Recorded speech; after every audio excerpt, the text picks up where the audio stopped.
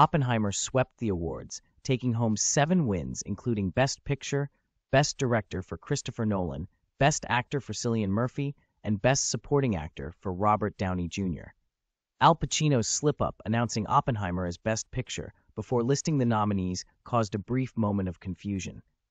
Emma Stone's emotional speech after winning Best Actress for Poor Things, where she thanked her daughter, touched the audience. The film also won awards for production design, makeup, hairstyling, and costume design. Da'Vine Joy Randolph took home Best Supporting Actress for The Holdovers, while Anatomy of a Fall and American Fiction won for Best Original and Adapted Screenplays, respectively.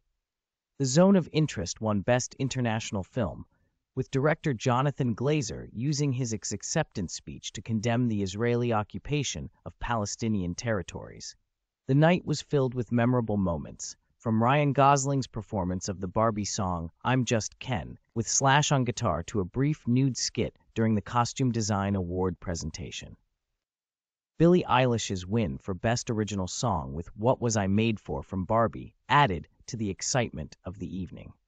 Outside, pro-Palestinian activists protested for a ceasefire in Gaza, highlighting the political tensions of the moment.